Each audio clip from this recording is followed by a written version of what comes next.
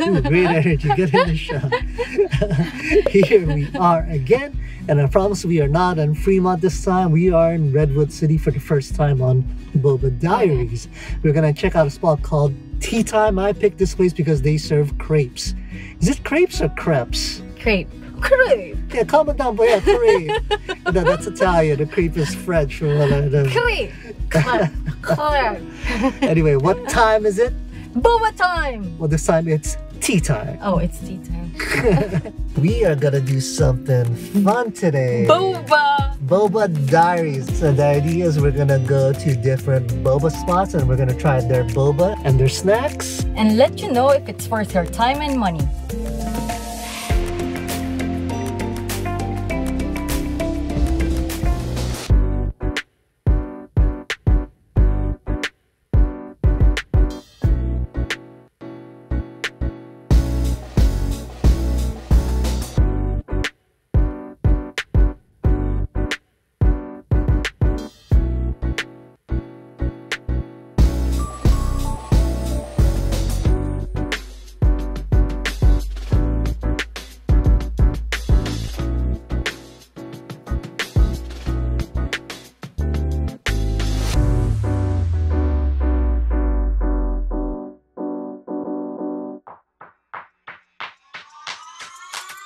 Ooh, she's just going at her drink already, chewing on that boba.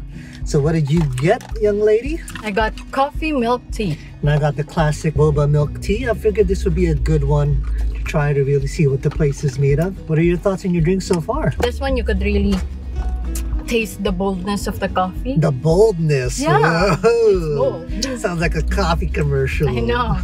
Hey, I graduated from coffee university. Oh yeah, that's right. She is a coffee university graduate. The boba itself, the texture, it's not that good. Okay. The taste is not that good too. I guess I'm giving this like a 3. Oh, that's surprising because this place was really highly rated on Yelp. So like I said, I got the classic boba milk tea. Right away, I have to say the coldness level, it is great. On a scale of 1 to 5, this is a 4 out of 5. Like I said, Tiger Milk Boba in San Jose is the gold standard, as well as the Yifeng Taiwan fruit tea. I really like their cups. Oh, yeah. Actually, I like the shape of the cups. It's really easy to hold. It's really well rounded off and short and stout. It's supposed to tall and like really slim. The flavor of this classic boba milk tea, it's good. I could see if I got 100% sugar, it'd be really, really good. It doesn't quite taste like, you know, Milk boba. Like, no, it doesn't taste like milk tea. It almost tastes like very light chocolate milk. Do you agree? I think they don't use black tea. They use a different type of tea. Almost flowery.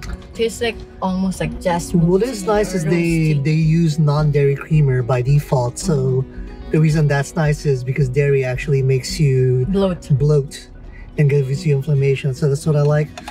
To give this a score, I'd say I give it a 3.5. I give it the 0.5 above the 3 because it is good. Non-dairy cream is going for it, good cold level. Like I said, it just doesn't taste like milk tea. I can't give it a 4. But that's not all we got. We got some snacks this time around. You guys saw the pictures and look at this baby. Oh, this looks good. This is the reason why I picked this place is because they have crepes over here. Look at that, banana crepes.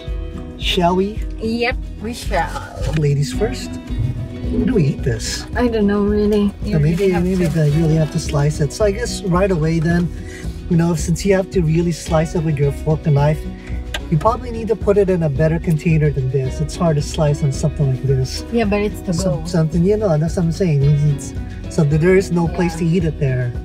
So you need something flatter, but that's just not as deep so you can actually get in there and slice it.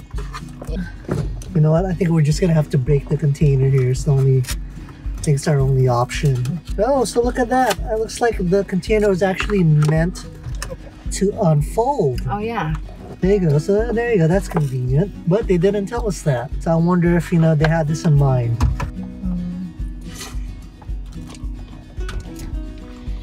So what do you think of this banana crepe?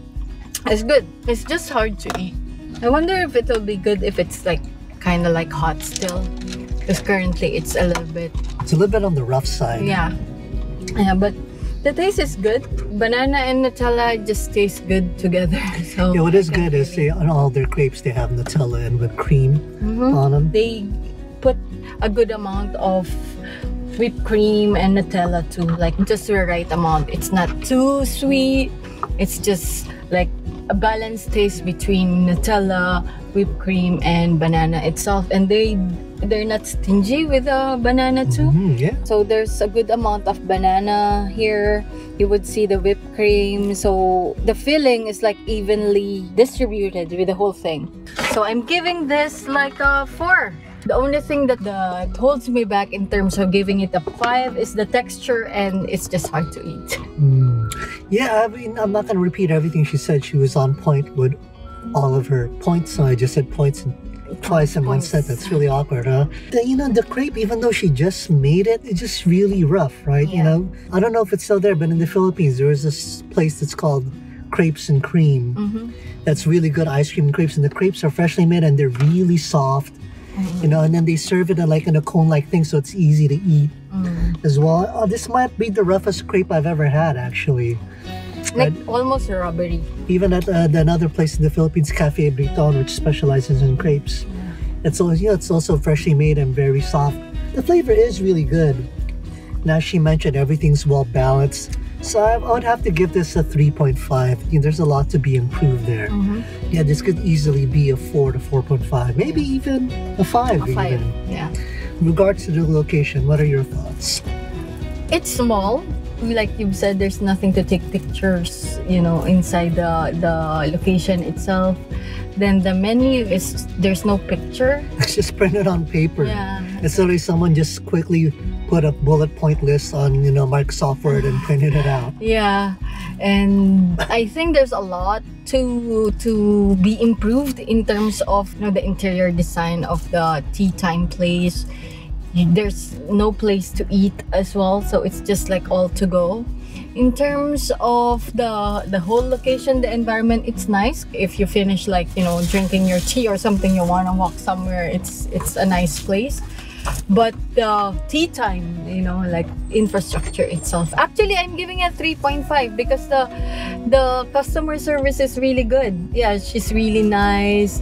It didn't take a while for us to get a drink, even if she's just by herself. I don't know if I would classify it as really good. It's okay. Yeah, it's okay. Yeah. For me, the plaza is really nice here in Redwood City, but the store itself, I mean, it just needs so much work from, like I said, the Microsoft Word, bullet point menus, just to the look. I mean, there's no design inside. Yeah, there's no thought. There's no thought put into it, and there's nowhere to eat or drink inside. This is a 2. It's basically just a kitchen with a paper menu from Microsoft Word. But it's clean though. It is clean. That's why it is a 2. But yeah, they got a lot to work with in terms of locations. There you have it. So this was just an okay one. Yeah. Well, Yelp. I mean, you never know what you get on Yelp, right? What people think is good. But you guys know what to do at this point. Or perhaps you ordered a different one, because I saw that the most popular drink that they have is the mango, kind of like mango shake and peach shake. So perhaps they're known for that's not really a boba drink though, right? Yeah. Anyway, hope you guys like this episode of Boba Diaries. Don't forget to hit that subscribe button, that like button, turn on those notifications, and comment down below. And don't forget to follow us on Instagram at Boba on This, and at Facebook at Mike and Kris on This. Yep. Okay, we'll see you next time. See ya. See you at the next Boba spot. See ya.